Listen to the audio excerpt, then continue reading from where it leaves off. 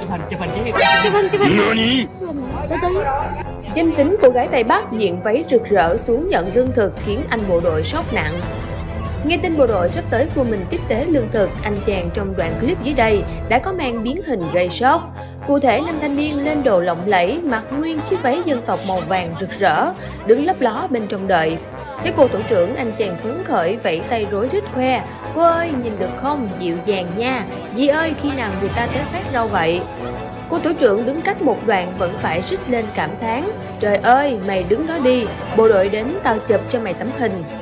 Sự xuất hiện của các anh bộ đội khiến cô gái Tây Bắc vô cùng vui vẻ, nói liến thoáng: "Anh ơi, chụp hình anh ơi, em chờ từ chiều tới giờ, quá trời chấn động."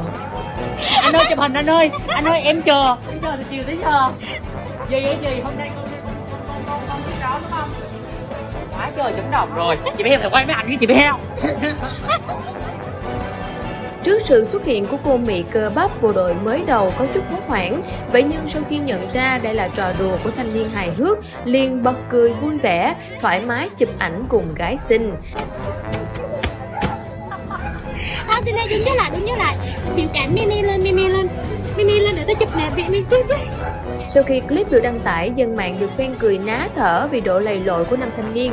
Nhiều người đùa đây chính là màn lên đồ gắt nhất mùa dịch, hệt như cô Mị được thả đi chơi. Tuy nhiên cũng không ít ý kiến cho rằng hành động này là lố lăng và việc chụp ảnh tiếp xúc như vậy là không phù hợp giữa mùa dịch bệnh.